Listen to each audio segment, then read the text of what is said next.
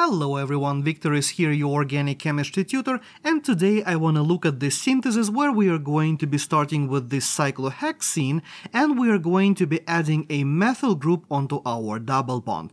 Of course, if there was a reaction where we could grab a methyl group and add it to a double bond, our conversation would be quite short here, but unfortunately there is no reaction like that, so we'll have to go back to our retrosynthetic analysis and see how we can accomplish this transformation using our normal reactions and our normal tools. So the first thing that we are going to do in our analysis is, as usual, see if we have any new carbon-carbon bonds. And of course we do have a new carbon-carbon bond that we are trying to create over here.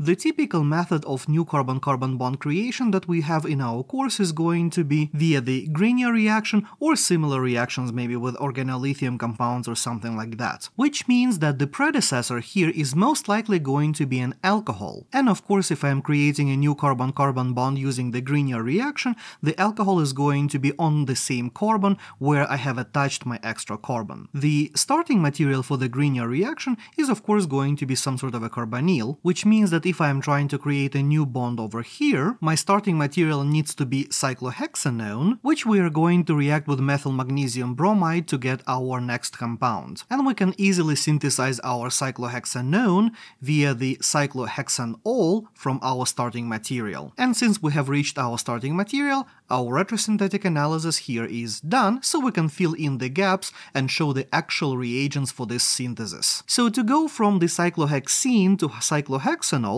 we can use a whole bunch of different methods. Anything from the simple hydration, which is just going to be water and sulfuric acid, to anything like hydroboration-oxidation, which would give the same product in this case since the molecule is completely symmetrical, so we are not worried about regioselectivity. Now, next, to go from the alcohol to a ketone, we are going to use the oxidation reaction, and since this is a secondary alcohol, it really doesn't matter which type of oxidation we are going to use. You can use anything from the Jones oxidation, which is your chromium oxide and sulfuric acid, or chromic acid, or potassium bichromate, anything like that, to anything like PCC, or PDC, or SWERN, or Des-Martin periodinane, really doesn't matter. Secondary alcohols will always oxidize just to a ketone, and that will be the end of the story. Now, for the next reaction, first we are going to do the reaction of our carbonyl with the Grignard reagent itself. So we are going to show that the first step here is the reaction with CH3 magnesium bromide, and of course, like with any organometallic reaction,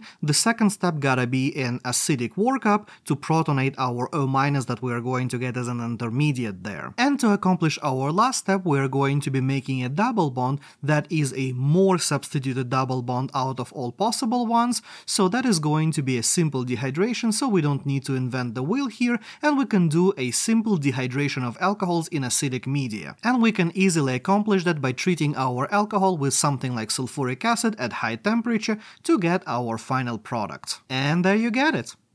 Thank you for watching. Leave me your questions and feedback in the comments below. If you learned something new today, hit that like button to help promote this video and help more students see it.